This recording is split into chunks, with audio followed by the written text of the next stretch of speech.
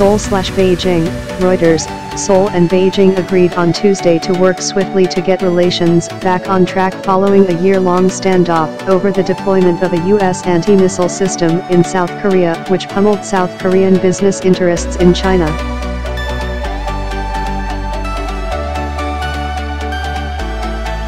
The installation of the U.S. Terminal High Altitude Area Defense (THAAD) system had deeply angered China and spilled over into tourism, trade, and even cultural ties with South Korea.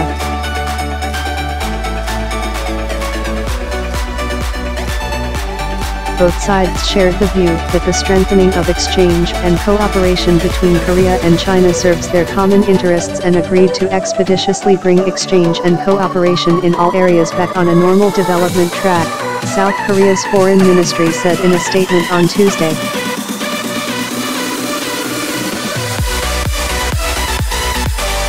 The unexpected date comes just days before U.S. President Donald Trump begins a trip to Asia where North Korea will again take center stage.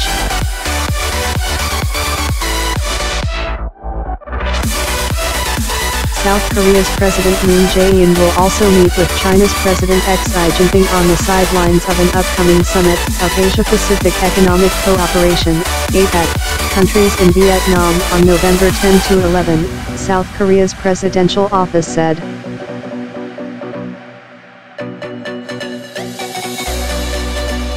The two heads of state are likely to discuss North Korea's missile and nuclear program, as well as ways to develop bilateral ties, a senior South Korean presidential Blue House official later told reporters, declining to be identified due to the sensitivity of the matter.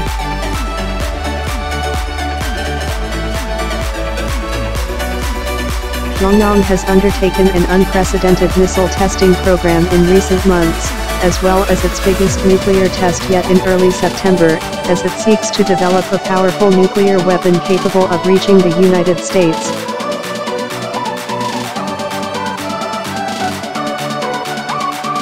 The moves have angered China, North Korea's only major ally, and drawn further tough sanctions from the United Nations and the United States.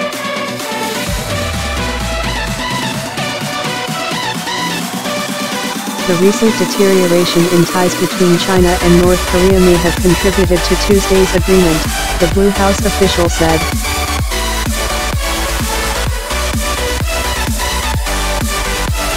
The head of NATO on Tuesday urged all United Nations members to fully and transparently implement sanctions against North Korea, which he said has emerged as a global threat able to fire ballistic missiles as far as Europe and North America.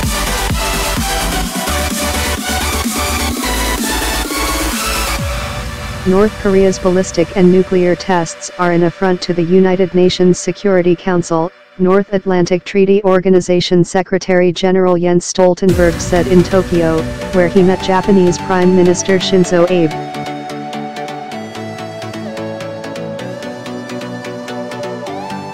Separately, a South Korean lawmaker said North Korea probably stole South Korean warship blueprints after hacking into a local shipbuilder's database last April.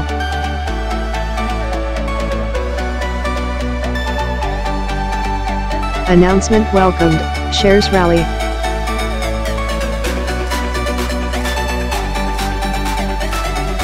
In a statement coordinated with South Korea's announcement, China's foreign ministry said the two countries would get relations back onto a normal track at an early date.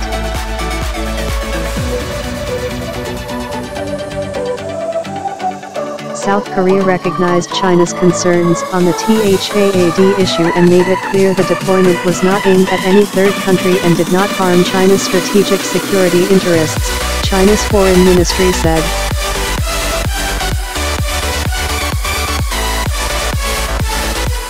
China reiterated its opposition to the deployment of THAAD, but noted South Korea's position and hoped South Korea could appropriately handle the issue, it added.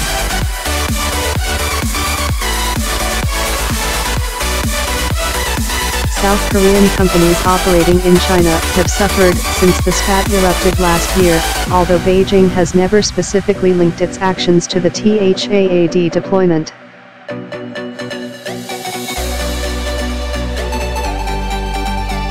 China repeated this stance during discussions, saying difficulties faced by South Korean companies were prompted by individual Chinese citizens angered by the THAAD deployment, the Blue House official said, adding that improvements for South Korean companies would come slowly.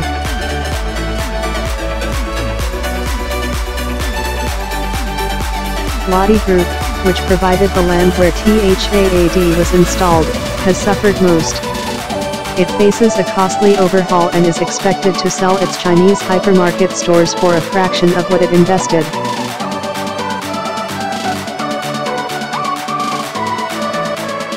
A spokesman for Lotte Corp, the holding company of Lotte Group, expressed hope South Korean firms' activity in China would improve following the announcement.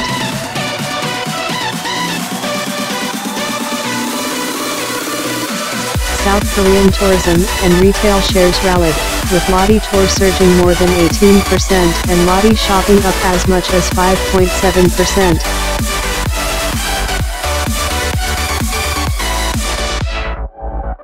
Shares of Asiana Airlines gained as much as 4.6%.